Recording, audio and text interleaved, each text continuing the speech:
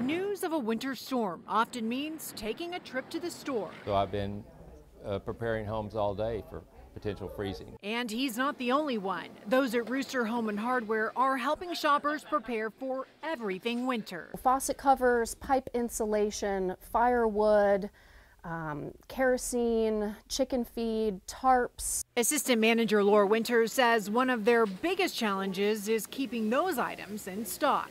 This is just the beginning of winter, so who knows if we're going to have another winter storm. There's a definite sense of urgency among shoppers. Some told us they were stressed out and had anxiety about protecting their homes from the cold weather. Oh, everyone's freaking out about it. They're super worried about their pipes bursting or the power going off. And so, the least we can do is have. And with multiple days of below freezing temps, the state's power grid is under close watch. The deadly winter storm of 2021 will hit its 2-year anniversary next month. Millions across the state lost power, and nearly 250 people died. Both Governor Greg Abbott and ERCOT reassuring Texans that this time the power grid will hold up. We feel very good about the status of the Texas power grid and ERCOT to be able to effectively and successfully ensure that the power is going to stay on. Meanwhile, some North Texans are planning to use natural heat and stop by Burn This Firewood on Saturday.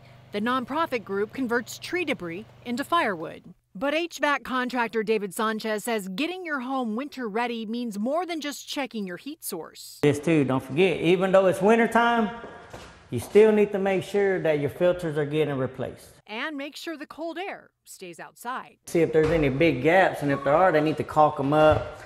Seal it up the best you can, because any area where there's a gap, it's going to let air in, and all your warm air that you got blowing in your home is going to escape.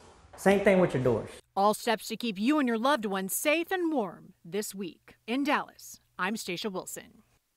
Okay, here's a look at what you need to do tonight to protect your home and your family. Let those faucets drip. Open the cabinets under the sink to keep those pipes warm.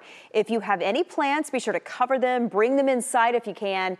And finally, you will want to have a fully charged phone, a flashlight, and a first aid kit handy. This